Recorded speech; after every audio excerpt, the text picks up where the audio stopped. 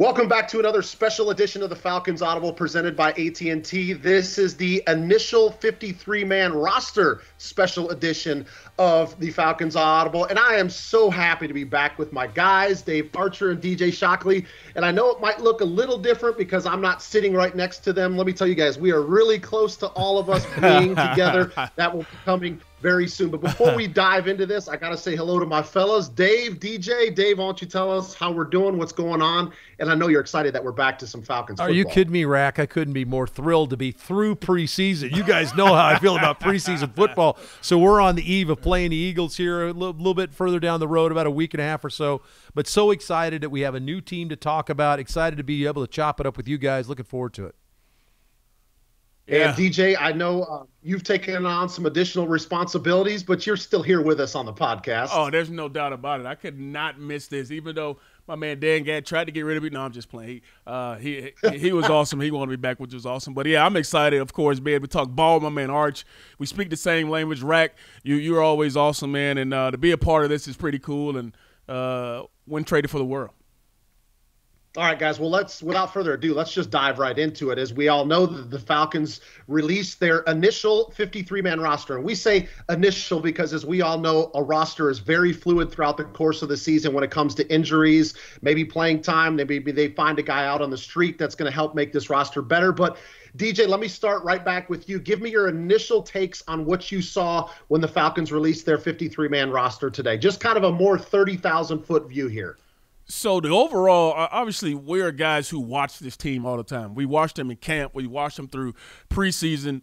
And we had a really good feel of who would be on this ball club. And I think overall, when you look from the top down, you knew the core of this team. You knew exactly what guys would be a part of this team. But there were 3 or 4 guys that you saw throughout preseason and said, maybe this guy may have a chance. Maybe this guy can, find a way onto the team. And we know all A.J. McCarron goes down, and Felipe Franks has to step in that second ball game. And you're wondering, okay, Felipe's done a good job. It looks like they have invested a lot into Felipe in his offseason.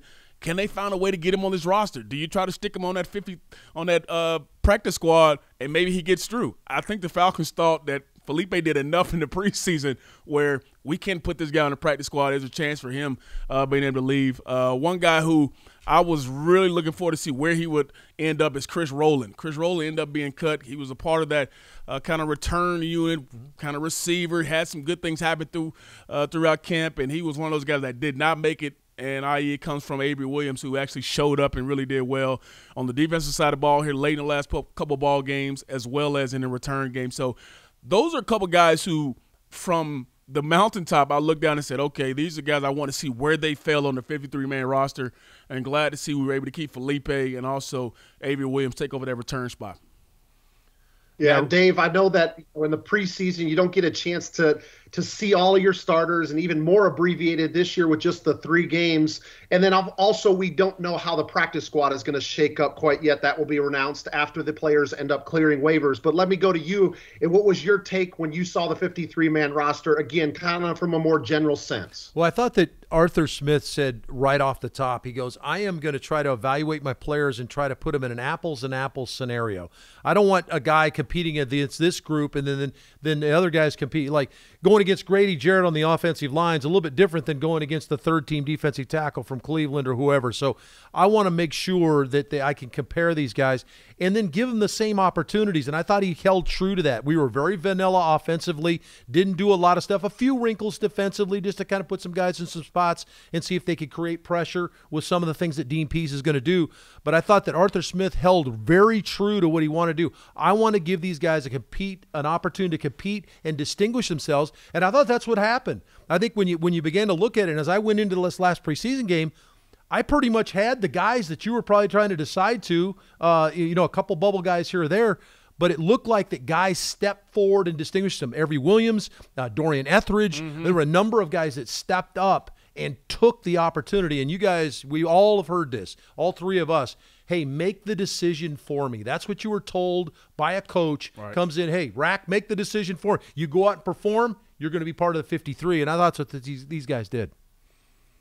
And I think what a lot of the viewers, the people that are listening, need to understand too is sometimes your last 3, 4, 5 guys on the roster, those decisions end up getting made basically more placed on special teams. Like, where is this guy going to help me on kickoff coverage? I need a specific guy on kickoff return.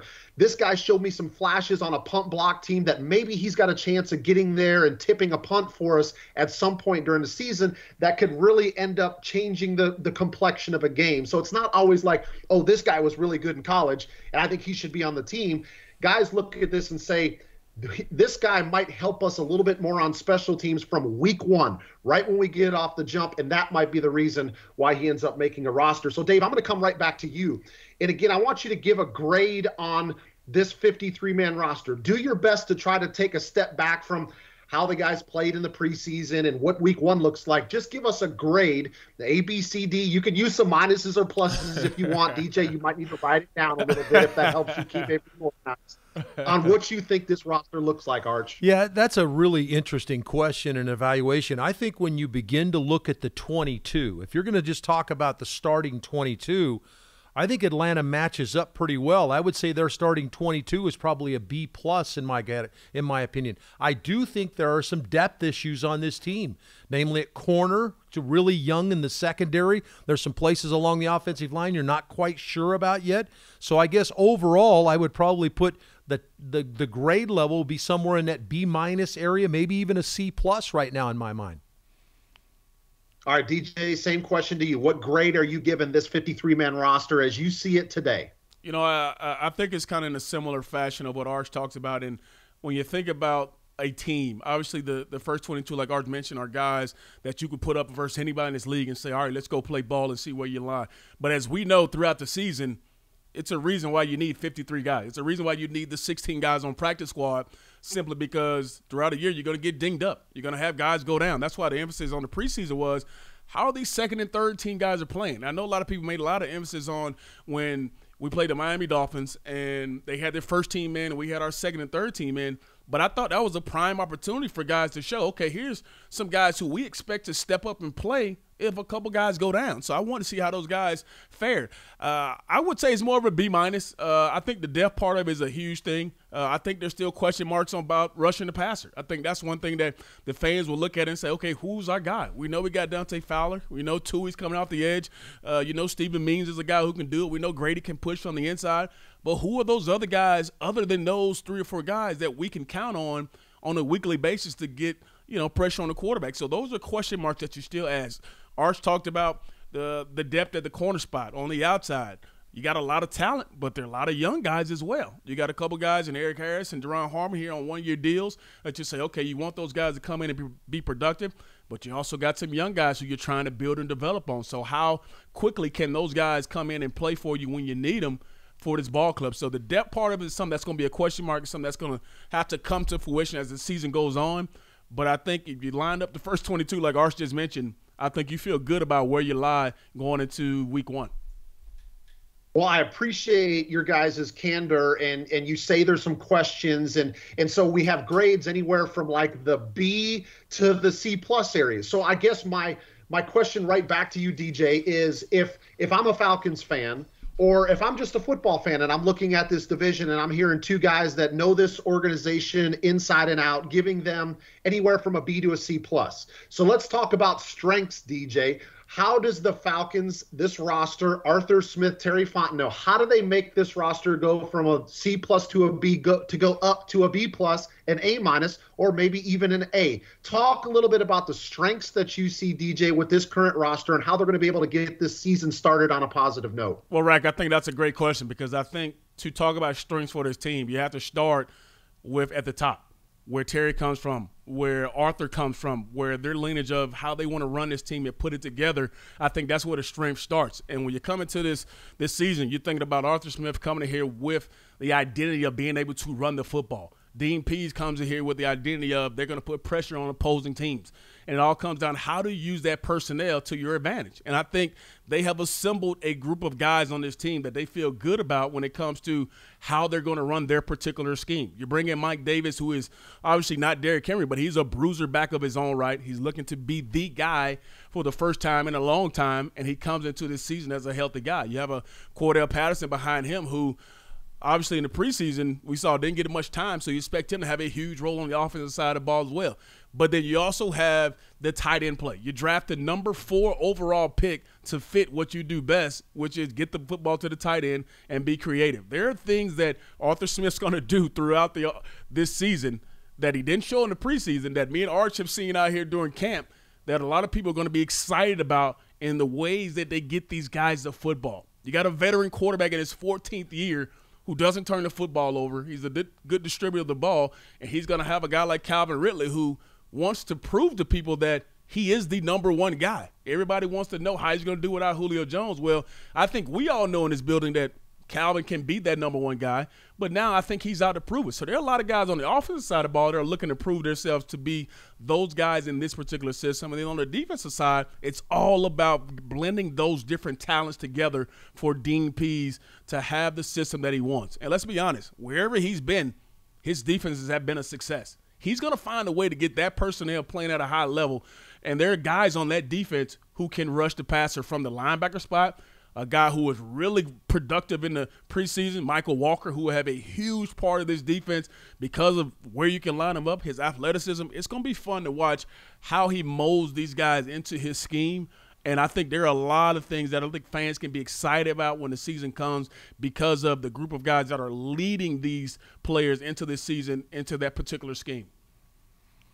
Okay, so Arch, I'm just summarizing a little bit of what DJ said. He talked a little bit about the management from the top, Terry Fontenot, Arthur Smith, and then he touched on running back, wide receiver, tight end, and a little bit of defense. So I'm going to put the same question on you. When you look at this roster right now, Arch, I know you've been chomping at the bit to get in here. Where do you see the strengths of this current team? Well, the strength to me on the defensive side is the linebackers. The linebackers are the strongest room.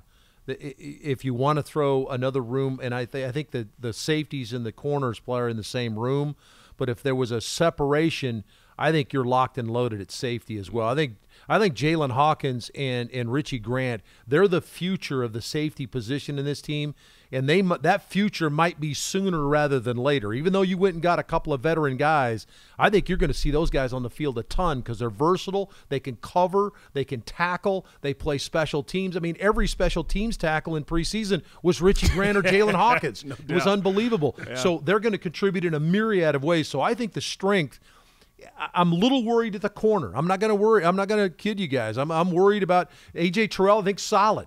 I think Fabian Moreau has a chance to be a decent player there. I think Isaiah Oliver's settled in at that nickel spot. But I don't know about the rest. I mean, you're going to have to play more than 3 corners during the season, and I'm not sure. And there's going to be some developmental process to all of that. I love the safeties, love the linebackers. Tight end, you got to love the tight end situation as well. And don't forget now, a lot of people are talking about, well, who's the third wide receiver? Who's going to be that other guy to make plays with Russell Gage and Ridley? Don't forget now the big dude that Shock was talking about, 6'6", 255 pounds that runs 4.4. He's going to slide outside, and he's going to play wide receiver. And Hayden Hurst is still your tight end. So you're going to be able to put – and remember – when you do that, and Rack, you can tell us, you got 2 tight ends on the field. More often than not, if I'm a defense, I'm staying base package. Yeah. So is that a corner going to play him? That means who's playing the guy in the slot? Who's playing on Ridley in the slot? So you can create some matchup issues. I'm excited about that part of it. There's no question. There's some question marks, and we knew that. And they're probably not done, Rack. And I know we may talk about that here in a few minutes. There's still going to be some guys available out there, and you said it, Rack, that 53rd, 52nd, 51st guy don't get comfortable because that's one of those scenarios that there may be some other guys floating around there. That's just the real part about it.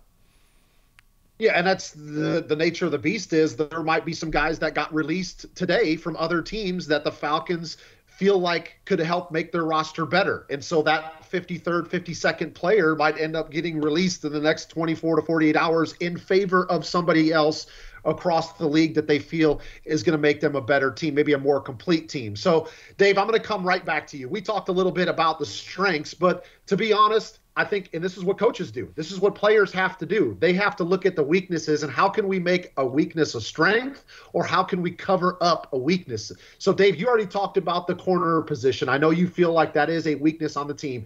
Is there anything else you expand there, or is there another position group or element to this roster that you feel like initially is a weakness for Atlanta? Well, I think that the first thing that jumps out is how quickly does the offensive line come together. I mean, this team has been based on offensive football for the last several years. Since Matt Ryan's been here, it's been an offensive football team.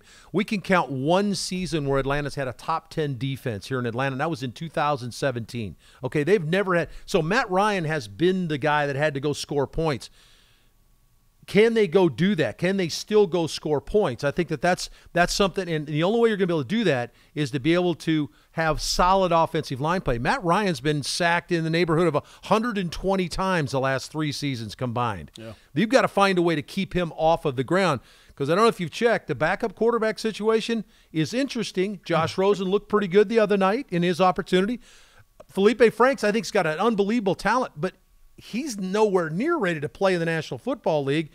You got to keep number 2 on the field, and that's always been the case, but it might even be more paramount this year, that offensive line, to me, the corner spot, and then have you figured out what you want to do at left guard. It looks like it's Josh Andrews going to start the season there. Jalen Mayfield's had some moments that have been kind of back and forth a little bit, so to me, that has to be solidified because you've got to be able to go score some points. DJ, are there any weaknesses that you feel are different than Arch, or would you back up anything that you've heard him say so far? No, I love the fact because offensive line is probably the biggest storyline that we've talked about for the last 3-4 years. And Arch mentioned the number of times Matt's been hit, and obviously keeping the franchise guy up and healthy. And when he is, we know exactly what his offense can look like. So I totally agree with Arch talks about there. The one thing that I don't mind bringing it up is the running back spot. We know Mike Davis. Cordell Patterson has always been kind of a guy who teams have used in the gadgets, space. I mean, we've seen him on reverses. We've seen him come in and have 2 or 3 carries. How much does Cordell actually carry the football? How much do we give Mike Davis opportunity to have that load? Is he come in here and have 300 carries like we had when Mike Turner first got here? I mean, is he going to be that guy for you? Because we understand in this Arthur Smith style of offense, the play-action game is critical. We know you have to be able to run the football, and if Mike Davis is a guy who comes in and he plays that role and does it well, then okay, everything's great. But what if there comes a time where Mike Davis is dinged up a little bit, and now it's Quadri Allison your guy? We've seen him sparingly through the last few years. Can he handle that load? And I think a lot of people are expecting him to be that guy, but time will only tell. So if that running back position comes in and fulfills the void and plays to the level that Arthur Smith needs in his offense, then, hey, we have a positive. But if it doesn't, here's a glaring weakness right out the gate where here we go again, where we're a team that depends on Matt Ryan to throw the football 40 times a game, and I don't think that's what this offense wants to be.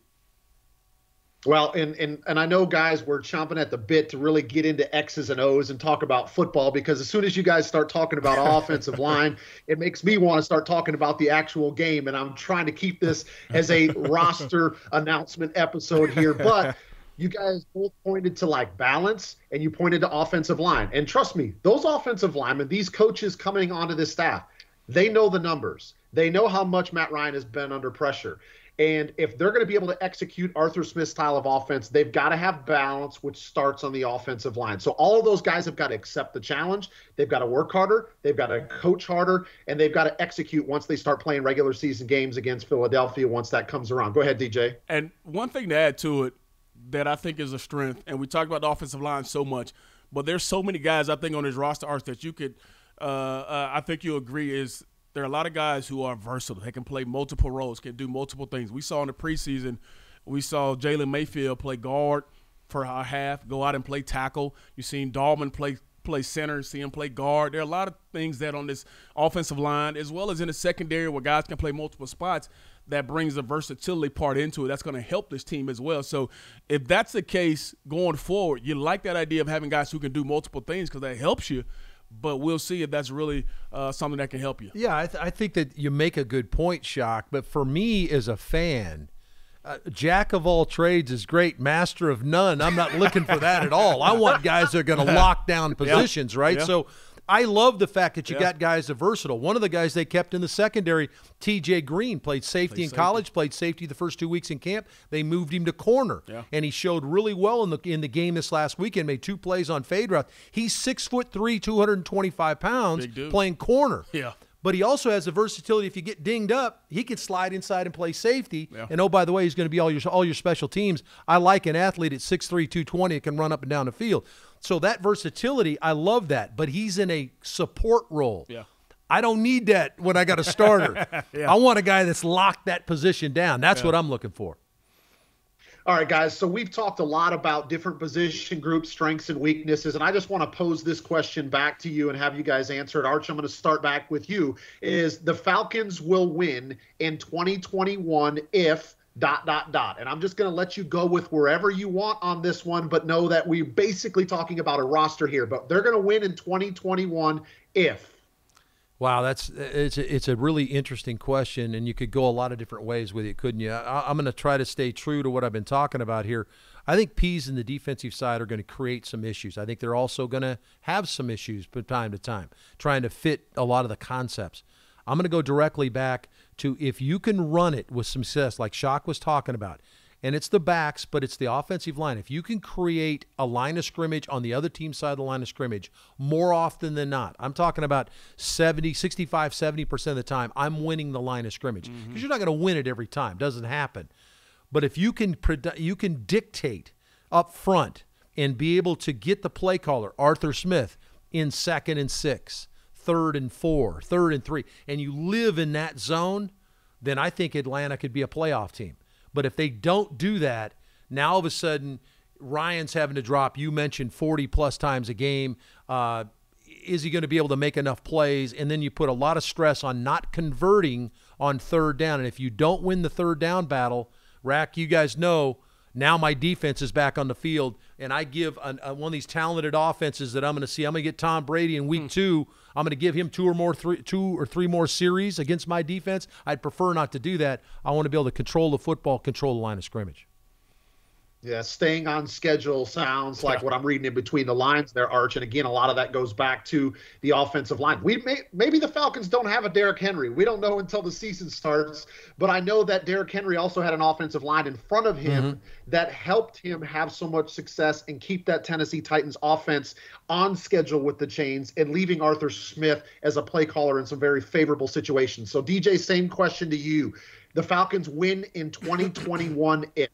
Rack, I got 2 things, and the first part of it is it deals with developing our young talent. And I think about young talent comes along sooner than we expect. Art mentioned earlier about the Richie Grant and Jalen Hawkins, those guys coming on and being some roles on the defense that we can use and not be a disadvantage when they're on the field, be guys that people go after. If those guys can develop early, even on both sides of the ball, if you can get something from your 3rd or 4th receiver, whether it's OZ or whether it's Christian Blake, some of those guys appear in these ball games where you're going to get a lot of one-on-one matchups.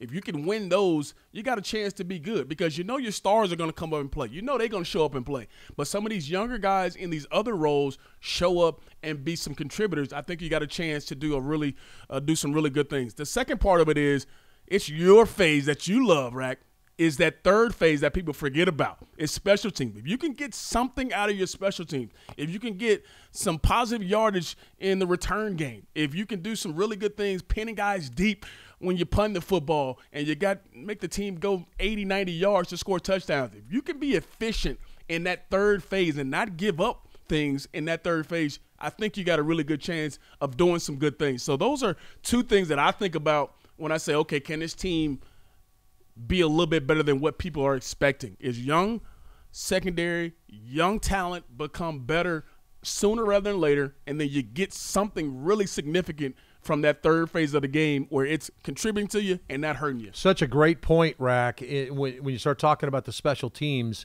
because you can cover up a lot of warts if you can make plays on special teams, right? If I can get a first down or two on a kick return, meaning I get a 10 or 12, 15, 20-yard return, can I create negative plays on the kick coverage units where I tackle a guy inside the 20-yard line? That was something that you guys did such a great job of in special teams.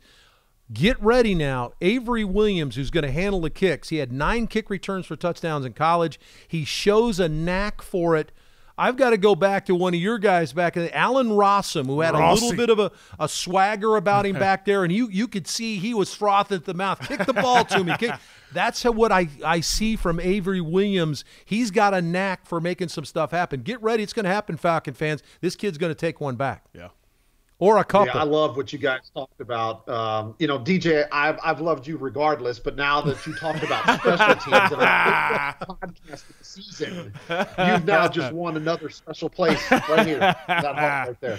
No doubt. All right, guys, before we wrap up this podcast, I do want to make one mention of some roster announcements from around the league as they start to come out a little bit, and there haven't been too many surprises. Maybe the biggest one that probably hit everybody's smartphone earlier this morning was the release of Cam Newton in New England. Maybe not a surprise because of the draft pick of Mac Jones, but DJ, let me just start with you. Is it something that you saw coming with Cam Newton? Did you see him in New England long term, or was the writing on the wall once Mac Jones' name was announced? I'll be honest. I did not see this coming. I would be lying if I sit here and say, yeah, I thought Mac Jones would be the guy that cut Cam Newton and they'll move on. No, I thought Cam would actually start the season just like everybody else. I thought he would be a big part of what they do. I thought he did really well in the preseason. I thought he played, better than he did last year. I thought he got a whole offseason to work on what they like in that system, and I thought he was moving in the right direction. Yeah, you drafted a guy 15 overall.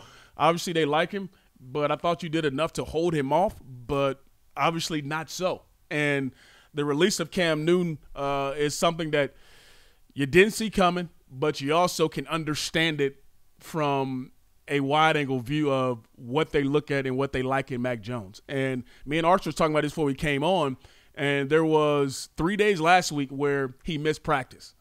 In those 3 days he missed practice, I guarantee you Mac Jones threw over 300-400 passes in that game, and they obviously saw something that they liked in those 3 practices that said, okay, this is what it would look like if there was not a Cam Newton part of this process. And he came in ready. He came in, this is a guy that, graduated 2.5 years. He's smart, but he played well in the preseason. And the one thing that I heard about Mac Jones is, and for a quarterback, this is rare, but this is also something that if you can do this, it makes you special. When he makes one error, he doesn't make it again. And I know that's one thing that from that position, you make one mistake, but you don't make it again. You move on. You're able to grow. That's a big part of the development process. And obviously they saw enough in Mac Jones to say that we don't need Cam Newton on this team right now to be our guy. Same thing for you, Arch. Do you feel like New England's in good hands with Mac Jones? Well, I think it's what they wanted to be at some point. So when do you make that decision? I think that there's some more underlying things going on here. I don't necessarily think that Cam and Bill Belichick were necessarily on the same page based on some of the comments that were coming out of there over the last week, missing some time in practice. There was a lot of smoothing the water over, and if you're having to do that, then there's an issue, certainly. Remember this, too, and you and I both played the position, Shock.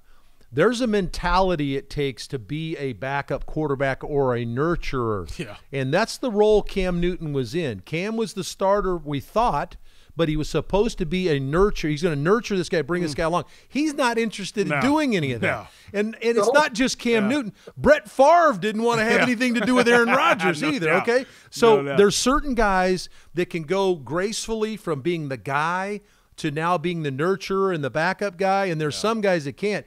Cam thinks he's a former MVP of this league, and he still thinks he can run the show. No doubt. And that doesn't mean I'm going to wrap my arm around the young guy and help bring him along, and I think that's part of it. Yeah, I agree with you, Arch. Is it surprising? I get where you're going with it, Shock, a little bit, just because you think maybe they would go 1 year with Cam Newton to let Mac Jones get up to speed. But when I think about personalities and I think about the Patriots organization, I just didn't see that lasting very long at all. To me, Cam Newton's personality does not fit into New England, and they just decided that it wasn't going to be longer than a year. When you're winning games, the dancing and all that kind of stuff, that's okay. But when you're not effective and you ain't doing what you're supposed to, people can do without it. I know that. Yeah, and as we know, there are some extremely large shoes to fill at that position in New England. So we'll see if Mac Jones has got it in him. Only time will tell, and we'll have a first glimpse of that here in a couple of weeks. Guys, I think that's going to be our time. We're getting to the end here, so I just wanted to say it's great to see y'all again. You too, man. You guys are looking fabulous. Yes, sir. Yes, I sir. know, See if we can do it in Right? person next. Can we do it in person next time? I know. We're trying to make it happen, and it's going to happen. Because I'm guys, beginning to great think this is more of a insight. Muppet show. I don't even know if you're real or not anymore. Are you just a guy? Is there a guy with work in the mouth? And Like this. I'm real. okay. real. Well, we'll see you Pulling the next time. strings. Yeah.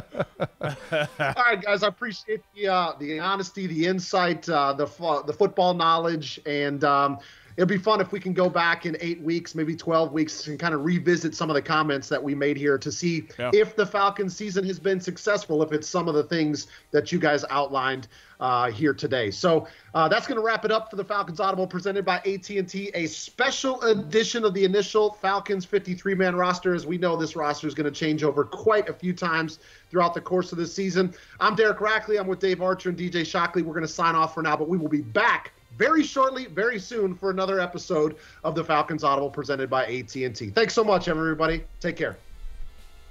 You're listening to Falcons Audible, presented by AT&T.